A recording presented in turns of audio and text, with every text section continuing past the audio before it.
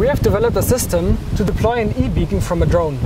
The goal is to collect environmental data in inaccessible areas to provide information for workers.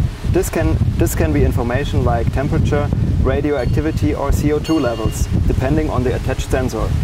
We use a drone to transport our intelligent sensor technology to the hazardous environment. In this case, we attached an iPhone with our app to a parachute, which is then attached to our custom 3D printed mechanism. The drop mechanism is controlled by an Arduino board which receives commands wirelessly. The board then activates the electric motor, which pulls the hook from the parachute. After all, the parachute inflates and escorts the eBeacon safely to the ground. Data is measured during the whole process and reported to devices nearby via our emergency ad hoc network. The drone can also be used to create an ad hoc network to transfer data over larger distances.